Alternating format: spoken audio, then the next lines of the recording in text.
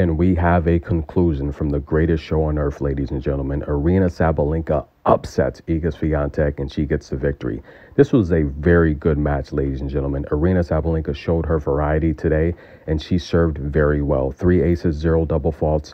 We can remember a couple years ago when Aryna Sabalenka was just on a double fault tear, averaging 20 plus double faults a match. The media just dogged her out. They literally said, look, she's not going to go anywhere in tennis unless she fixes her serve. And she did that, and she served amazing today.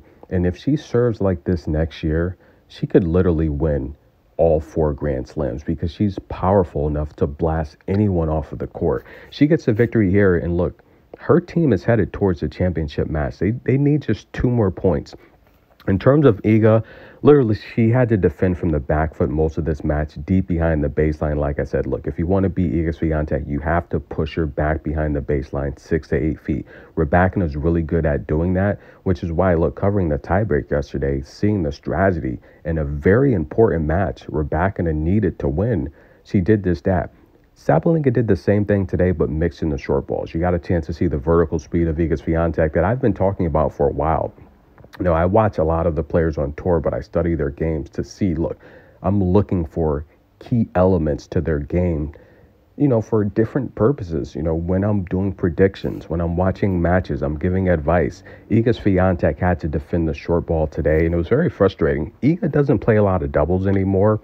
She used to. Remember, as a junior, she won the Roland Garros with Kat McNally, the junior doubles. And her longtime junior partner, Maya Chawalinska. What's up with her, Iga? You can't get her in the World Tennis League with her? But if I'm not mistaken, Maya won like, I want to say she won like 41 matches last year. I think she didn't do too well recently towards the end of this season. But nonetheless, hopefully she can get it together. Iga Swiatek loses this match, and what's next for Sabalenka and team? Look, they're probably headed towards the championship match. This is a good exhibition. You know, a lot of people don't really take it seriously, but there's a lot of money up for grabs here, and the players are really competing. I mean, let's just be honest. Unless you're winning a Grand Slam on tour, most players aren't really making a lot of money outside of sponsors, and the sponsors are really for the top 10, top 20 players. So these events like this, players are here, they're having fun, but they're also competing, giving their all.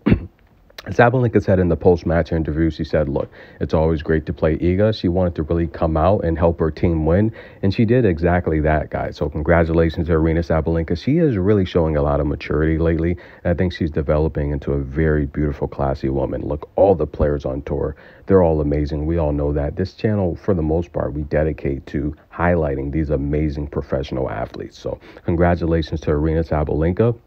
And look, these are the group standings. Pretty darn good. Now, listen, are you guys familiar with the teams, or should we do a rundown of the teams? Now, listen, the Eagle squad, guys, that's Medvedev, that's Rublev, that's Mira Andreeva, and Sofia Big Game Kenin. The Falcons, we know that's Taylor Fritz. We know that's Sorana Cirstea, that's Elena Rybakina, and that's Nagao. And who do we have? On the Hawks team, we know that's H squared, Big Hubie, Iga Swiatek, Bonjour, Comment allez-vous, Caroline Garcia, and Casper Ruud. And let's see, on the Kite squad, we have Stefanos, Paula Badosa, Vamos. That's right, ladies and gentlemen. Dimitrov and Aryna Sabalenka. Those are your teams.